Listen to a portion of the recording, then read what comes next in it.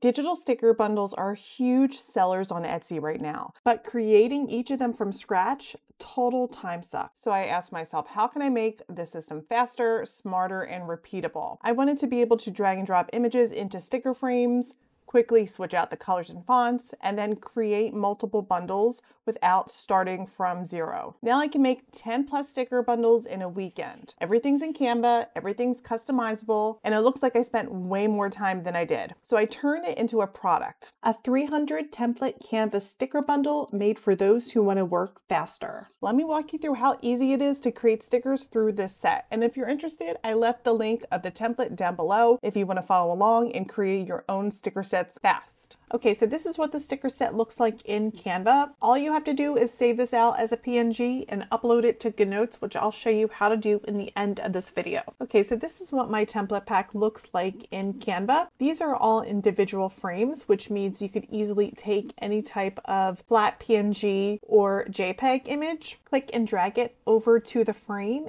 and as you can see, it instantly replaces that frame placeholder with the background image or with the graphic. And if you want to adjust the position of the image, you would just double click the actual image, the background, and adjust it as needed. So each particular sticker is grouped, but you could easily update all of the fonts and the colors within a few clicks. So I'm going to select the font right here. You could always ungroup it if you like. So I'm using Playfair Display. And just keep in mind when you do update fonts that some fonts might be bigger than others, so you might have to adjust it.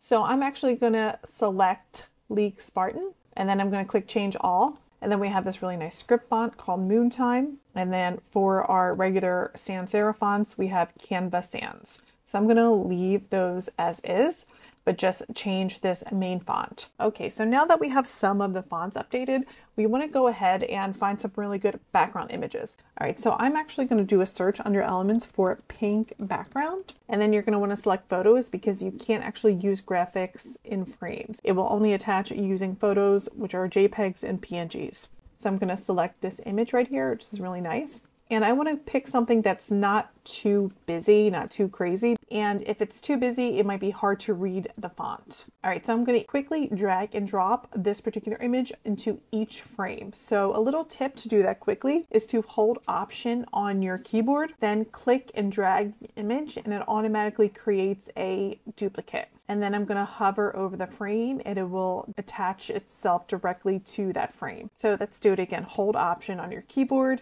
and then click and drag. So I'm going to do that to each frame. So this is just a really quick way to add the image to that frame background.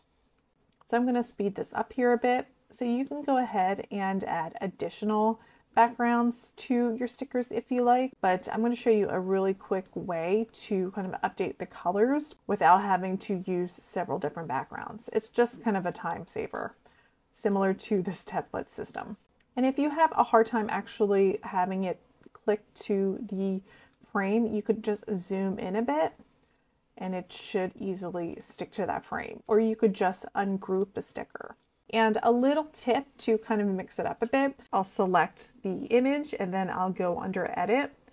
And then under Filters, click See All. And if you actually select a filter, it slightly changes the color. And I'm going to apply that to just a few of them. So I'm going to click on this little copy style while this is still selected. And then click and drag over some. Click copy style, make sure this is selected. So this way you could kind of mix up the colors a bit without actually having to go in and find additional images. And then I'm also going to find an orange version like this. And then again, I'm going to click copy style and apply that to some of the other ones. So in less than 5 minutes, I was able to create all of these individual stickers with different types of colors super quickly. Let's go to the next page and apply these same colors. Okay, so I'm going to select that same image again and then keep it right here. So we have this copy and then hold Option while it's selected and just keep holding down Option. So this way we produce additional copies. So I applied that same copy style to each of them. I just selected certain stickers on here, and then under edit, I changed the filter. Now with this template, we have a few of these really cute Polaroids. So I'm just going to go ahead and apply this background to all of the designs. Okay, so I applied the background and the color variations to each of these. So for the Polaroids, what I'm actually going to do is I'm just going to find kind of like a generic setting of the desert, or you could look for a generic vacation setting. And then under memories, I'm going to change this to vacation.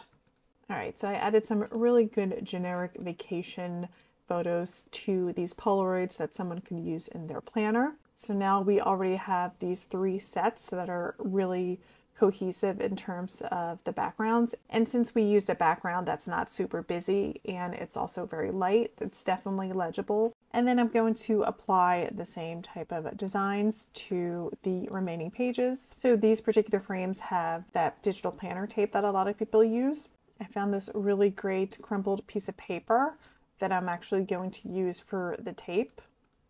So it kind of gives a really interesting effect. All right, so I applied those styles to the remaining pages. So now we have a really nice cohesive set of digital stickers that we could sell. So the next thing we want to do is download these as individual PNGs. So in the corner, go to Share, Download, and make sure you have PNG selected. So you will need Canva Pro in order to download transparent PNGs. And then under size, I'm going to do 2 because I want it a little larger. And then transparent background. So I'm going to deselect the instruction page because I don't want to download that. So now all of my sticker pages are exported really nicely. So let's jump into GoodNotes and I'll show you how to import these. So I'm actually going to open GoodNotes on my desktop just to make it a little easier.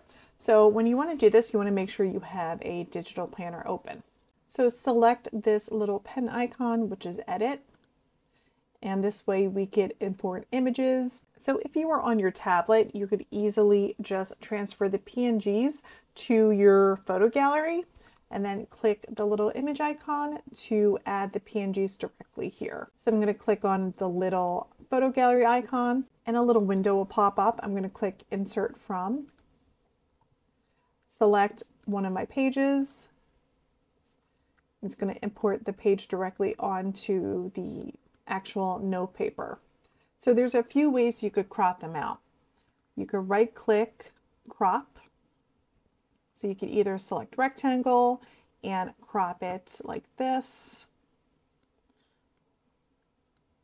and then click done, or you could select freehand and then just freehand it like this. Click done, and then we just want to make this a little smaller. So now you have your digital sticker. And let's add some more like this little to-do list right here. So I'm going to right click, crop, select rectangle, and then just crop it. So this is just the really easy way to do that.